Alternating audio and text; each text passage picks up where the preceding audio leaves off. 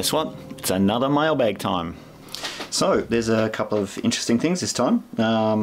First of all, I know what this one is because, oh, hang on, where's my scissors? So this one, it's pretty obvious what it is. This one comes from HiFive, which is a Kickstarter I backed. Yeah, so this one is really exciting because it's basically an Arduino, but it's the fastest one on the planet. It's HiFive. Let's have a look at it. Nice. It's basically a standard Arduino format, but it's the RISC processor on here that's really cool. It's 320 megahertz. It's probably the fastest one you'll ever see at the moment. Accepts, 5 volts, 3.3 volts, both tolerant, 19 GPIOs, 16 meg SPI flash. Really nice. Nice little board. I can't wait to get stuck into this one. So what do we have next? So another exciting one, which is, it's pretty obvious what this one is. So this is the Omega2, which is a follow-up to the previous Omega. This one has, it's a 580 megahertz CPU, 128 megs of flash, 128 megs of RAM, 32 megs of flash, SD, Wi-Fi. So you can see I actually ordered a whole bunch of these because I've got a really good plan for these. What's this one? Expansion dock. So I backed, this is the Kickstarter, I backed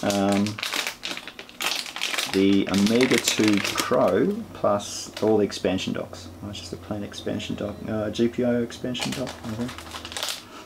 Okay, so that's power dock, expansion dock, OLED expansion.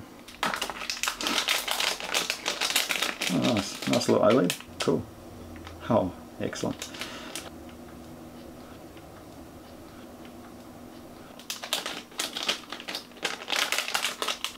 Was it OLED expansion, mini dock, what's this one, Arduino dock, and I got a whole bunch of Omegas too. So I got 2 Omega2s and 3 Omega2 pluses.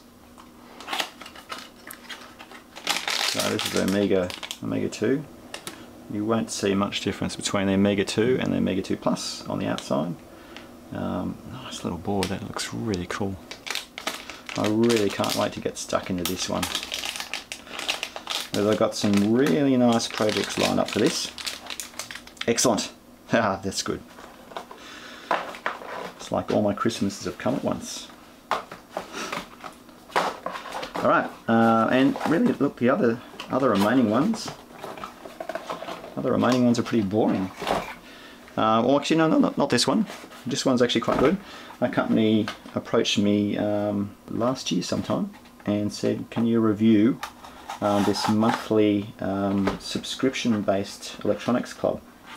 So that's what I'm doing. They sent me 2 different monthly subscription packages, one being the advanced and one being the beginner.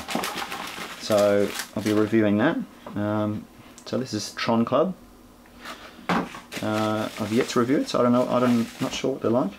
You'll see a review of that coming up shortly. Comes in a nice little kit, and I gather you go online, download, have a look at what their project is. They give you everything that you need, breadboard and all the components. I'm not sure if this is advanced or the beginner's kit. I'll soon find out, I guess. So that's one. And then this is the other package.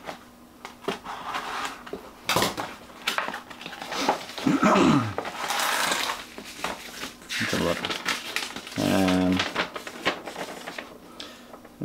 Okay, so this is the beginner kit. So the other one was advanced. This is the beginner kit, and so it looks like they've got motor in there.